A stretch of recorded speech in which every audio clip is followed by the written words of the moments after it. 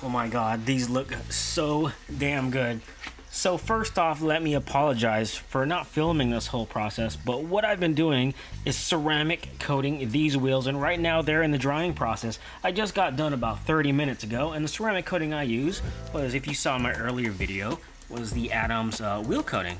And so far, it's an easy coating to apply. Please don't overthink this whole coating thing. Anyone can do it. The hardest part about coating is the actual prep.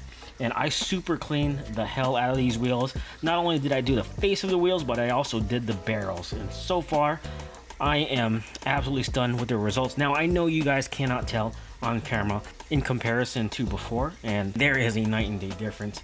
Not only just in gloss, but overall slickness. And yeah, so the reason for doing this is just to make cleaning the wheels easier over time. In addition to the wheels, I also ceramic coated the Brembos.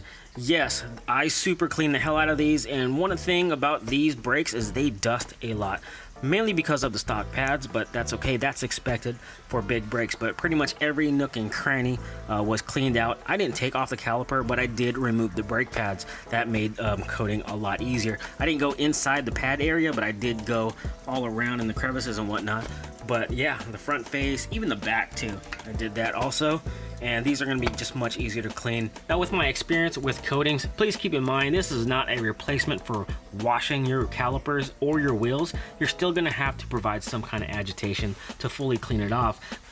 Now, if you're someone like me and you use a pressure washer to clean your wheels and calipers, I would say about 50 to 90% of it is going to come off just by the pressure washer power alone.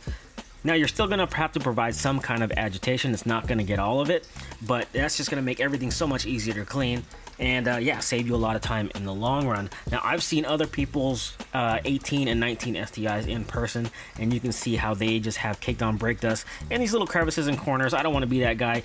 That doesn't matter to most people, but to me, it does. I like to keep my stuff clean, unless I'm going to the track or autocross, then I can give two. But yeah, I'm totally happy with the results. I'll have a link in the description of the ceramic coating that I use, which is the Adams Polishes wheel coating, which is specifically designed for high temperature applications. So for the past 2 days, I've been letting the coating cure on the wheels and calipers, and now it's time to go to the store because I gotta grab a few things over there at Wally World. And while we're on that trip to the store, I might hit 1,000 miles and I might do my first pull in the STI. All right, so we're gonna test out the beating action of the Adams ceramic coating. These are no longer clean. I've been driving the car around for a few days now, and we just wanna see how good the water beating action is. As you can see, there's a little bit of brake dust on there. Not too bad, but it's not as bad as it usually would, to be honest with you, because these brake pads have known to dust a lot. I'm actually planning on changing out the brake pads, but I'm still not sure yet if I want to spend a couple $100 just on brake pads to get less dust. But let me pull the hose out and let's check it out.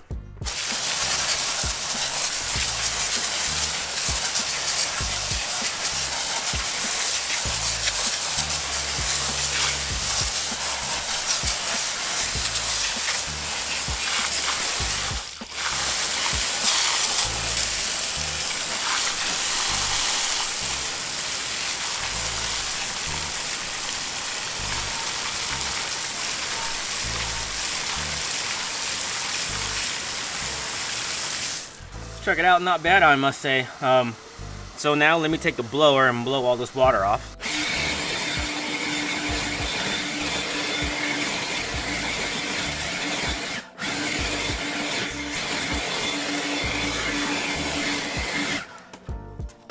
Not bad, I must say. Looks like this stuff really works. Oh, that new car smell, gotta love it. So our mileage right now should be around 900-ish something. So let's see what we're at. 977. We might not hit it on this trip. Let the car warm up a little bit, and off we go to the store.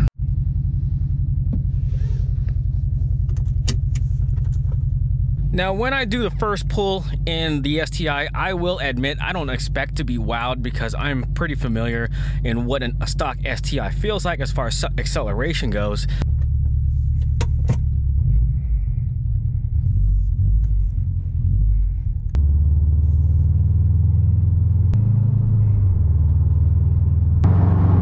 Alright, so we're here just cruising down the highway, and for some reason, gas mileage has been absolutely horrid. See, indicated 18.3 miles a gallon, and yeah, this thing has barely hit any boost at all and has not gone over 4,000 RPM, but that's just a price to pay for having an STI, I guess. Made it to good old Wally World. Great, here we go. Turn that off. Off to the store, I'll be right back. All right, back from the store. So doing some research online, I'm about to hit 1,000 miles, and a little bit of mixed opinions on whether I should change my oil at 1,000 miles. Some say don't even worry about it. Some say yes, you want to get that factory fill oil out of there because it sucks, because it shears down to a 20 weight oil. I don't know yet. I'm gonna do a little bit more research, and I'm gonna see if I'm gonna change the oil or not. All right, we're at 999. Let's go ahead and do this.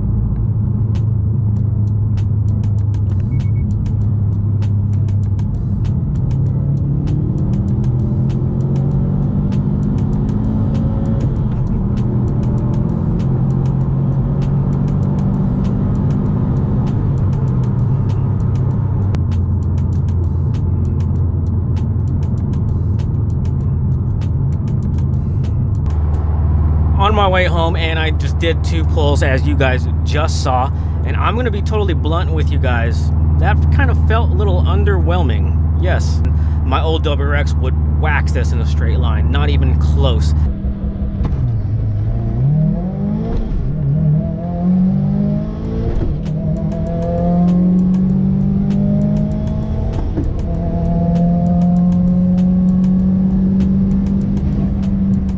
There's a lot of you people who were saying that a stock STI is faster than a full bolt-on E85 WRX, even with a big turbo. And I'm sorry to say, not even close. You guys are high.